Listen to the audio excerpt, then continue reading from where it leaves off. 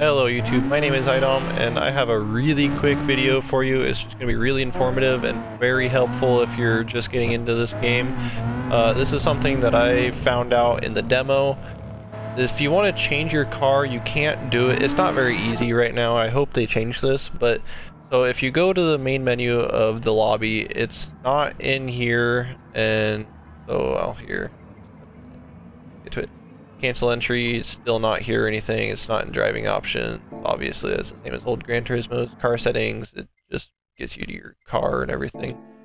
And then spectate, obviously it's just going to spectate the race. Enter course, obviously, and then if you enter, it just checks your entry regulations. And then if you click on the GT logo up here, it's not going to be in there or anything. It's just the menu that's always up there. But it is, in fact, up here. It's very well hidden. It's in race settings right here. So it's going to have vote course, change event settings, view event settings, and select car. At the very bottom there, and if you just select your car real quick, it'll bring it up. And then you can select your car, you can check your entry, and you can enter the course, and it'll be in your new car. So I hope this helps a lot of people. Every single lobby I've been in the demo, and I just got in this lobby, in the full game. The full game just released, I guess. And then there were people asking about it. It's not right there, but there were people asking about it. They were saying, hey, I gotta leave the lobby so I can change my car.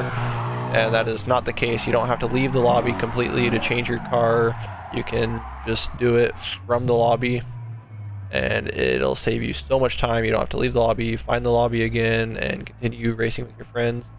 So I really hope this video helps everybody out, and I hope they change that soon so I don't have to make videos like these. And yeah, peace out. I hope this helps.